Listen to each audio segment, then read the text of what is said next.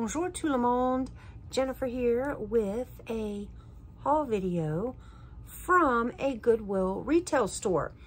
This is one that is close to my house, close enough that I can walk there, but I don't. Because I know whatever I get, I'm going to be lugging back. Hi, if you're new here, my name is Jennifer. I am a part-time reseller on platforms such as Poshmark, eBay, and Mercari. Sometimes Whatnot. I have to have the energy for it. And I am a full-time French teacher. So I'm doing this YouTube channel to kind of hopefully teach, inspire, and entertain all around reselling. So I went, this is from, this haul is from October 24th, day before my birthday. I went to the Goodwill that was near my house and picked up a few things. I'm trying to remember why I went.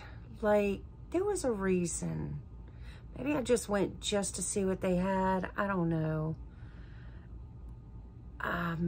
We had the day off. That's what I want to say. We had that day off from work.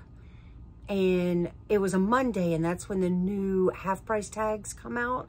I never get to go on those days because I'm always working, unless it's the summertime. So I made the decision to go. I spent a total of $52.15. My receipt says I got 12 things, but I'm only counting 11. And it's saying I got 3 pairs of shoes, but I'm only seeing 2 in the bag.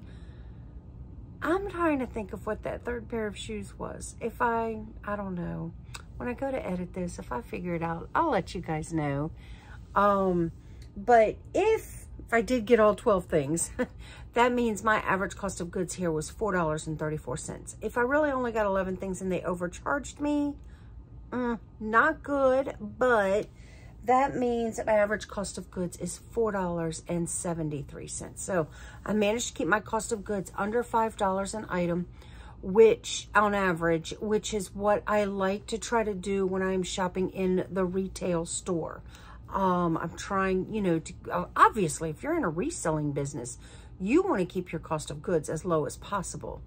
Because when I look at the price of something and then I look up comps, I'm looking for 3 times that the number on that tag. So if I know I'm looking at a dress in my Goodwill is like $8.25. Can I sell it for 3 times that? So can I sell it for 25 or more? So when I look up comps, what are they selling for? Are they selling for 25 or more? Those are things that I look at.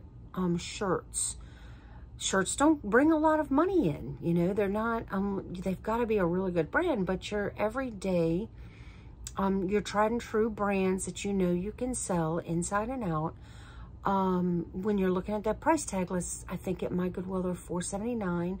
Can I sell it for 3 times that? So in my head, 3 times 5, 15. Can I sell it for 15 or more?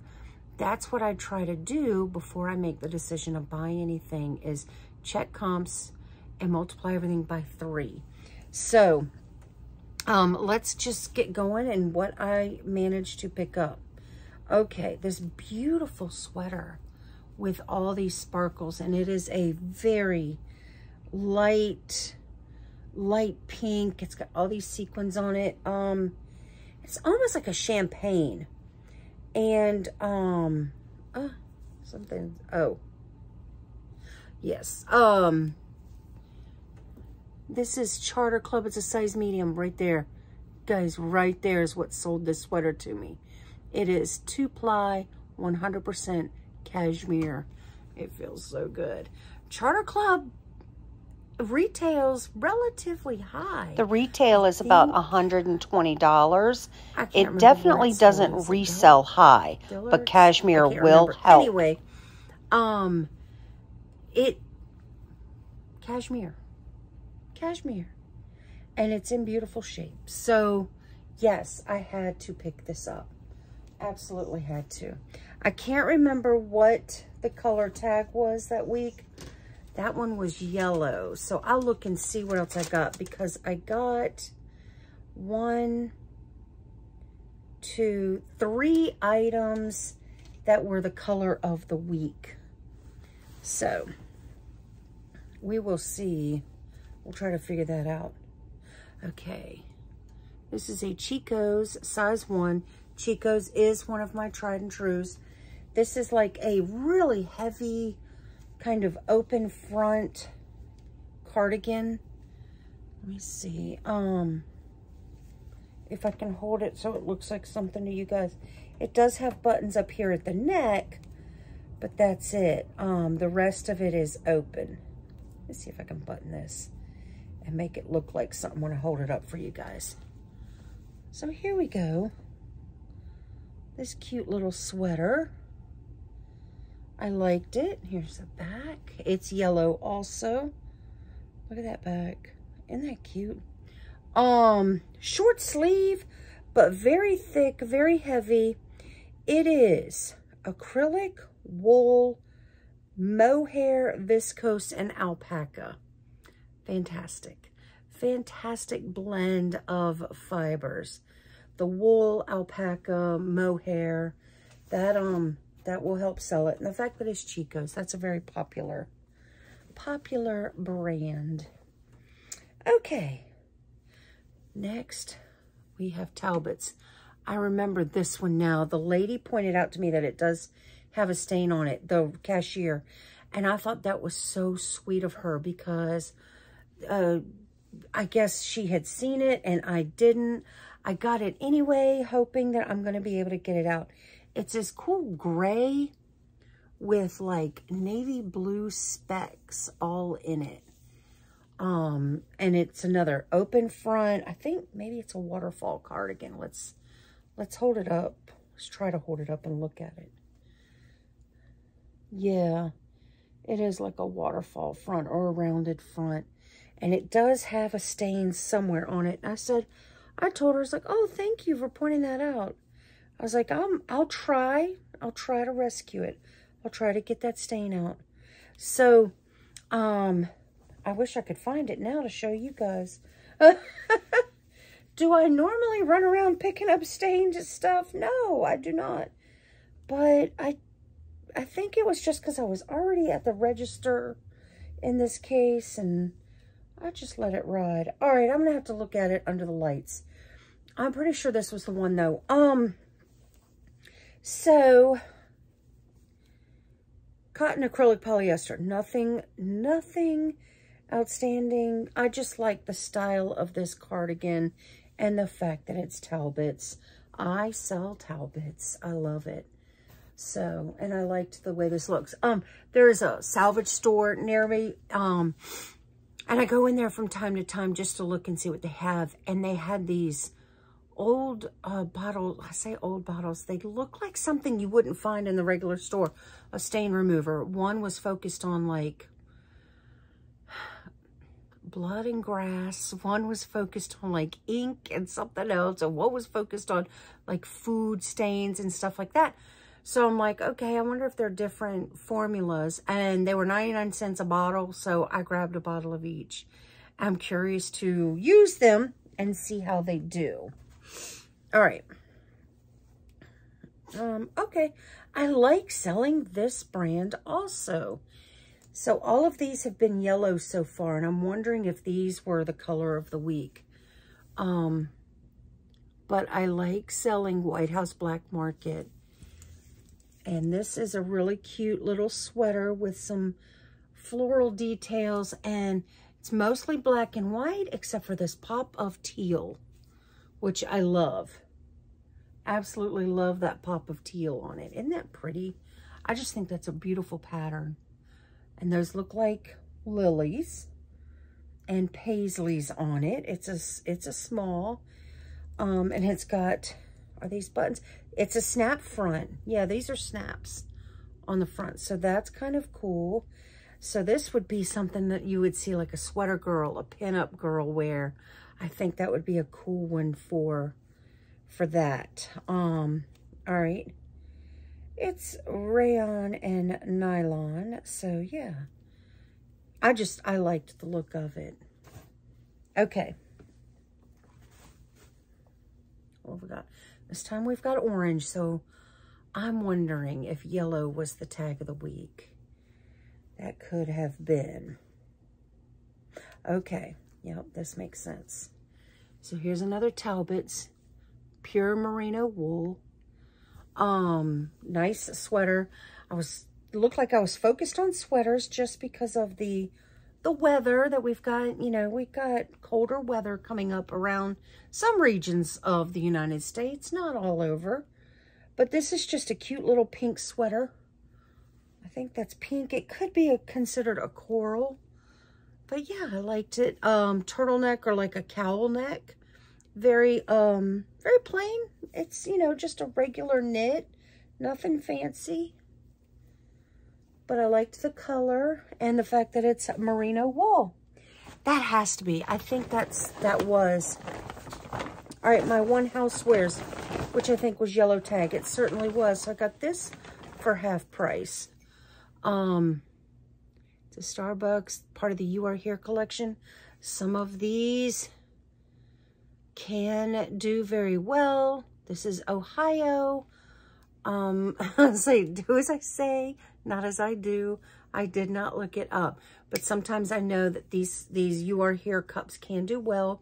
So I didn't look up Ohio to see how it was doing. So, but yeah, I like selling Starbucks mugs. I have a few in my closet. I've sold a few in my day. So I don't pick up belts too often, but I decided to take a look at them this go around, and see if I could find anything interesting. I do like this one that I found with all the studs and the faux turquoise detail. I really liked that one. And then it is, now this side, the backing is kind of peeling off or kind of messed up, but it is, what did I see on it? Lambskin. That's right. That's why I was like, whoa, lambskin. So yes, it does say lambskin. So yeah, I was like, oh, okay. Yeah, I'll pick that up. So we'll see. I watch another reseller who sells belts, and I've been trying to learn from her. If you're interested in watching somebody who focuses on jewelry, belts, purses, and shoes, Lily works, and I will put a link to her channel in my description. I've been trying to learn about like belts and stuff from her, so I grabbed about 3, and we'll see how it does. All right, here's another one. All of that is embroidery on this belt. So I thought that was gorgeous. It is a small. And yeah, I thought this was a really pretty belt. And it is genuine leather.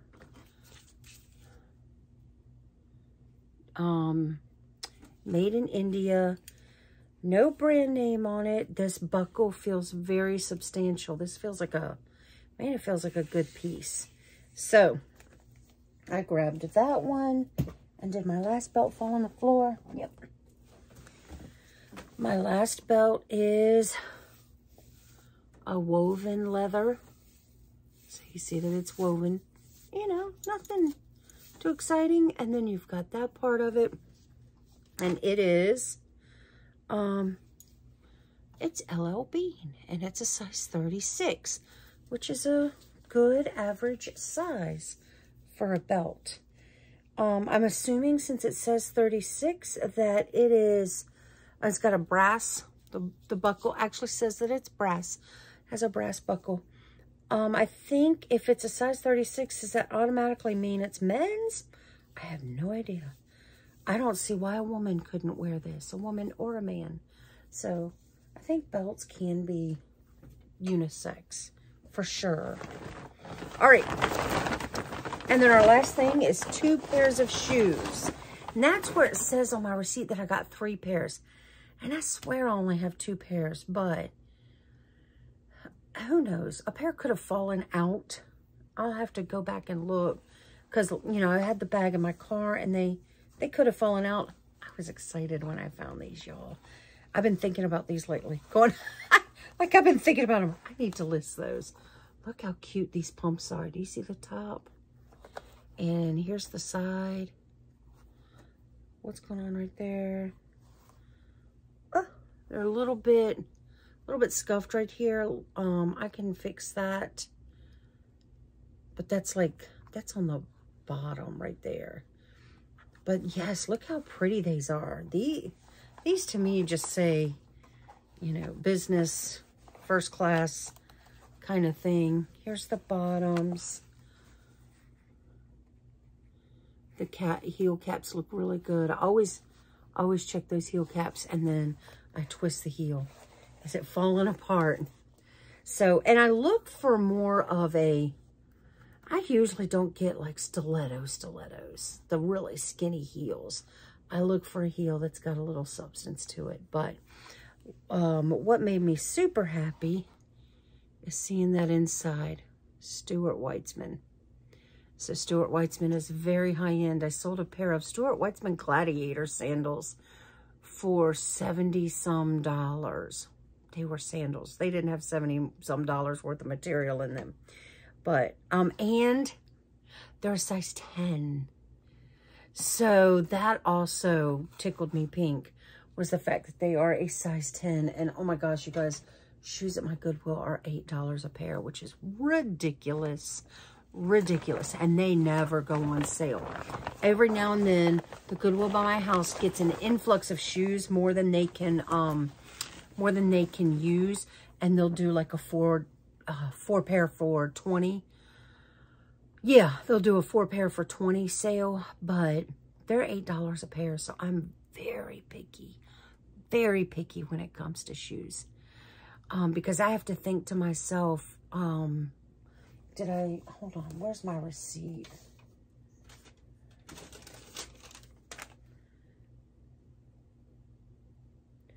Yeah, they're $8 a pair. 8 times 3 is 24. I have to be able to sell them for 24 or more. Have to. So I'm really picky when it comes to shoes.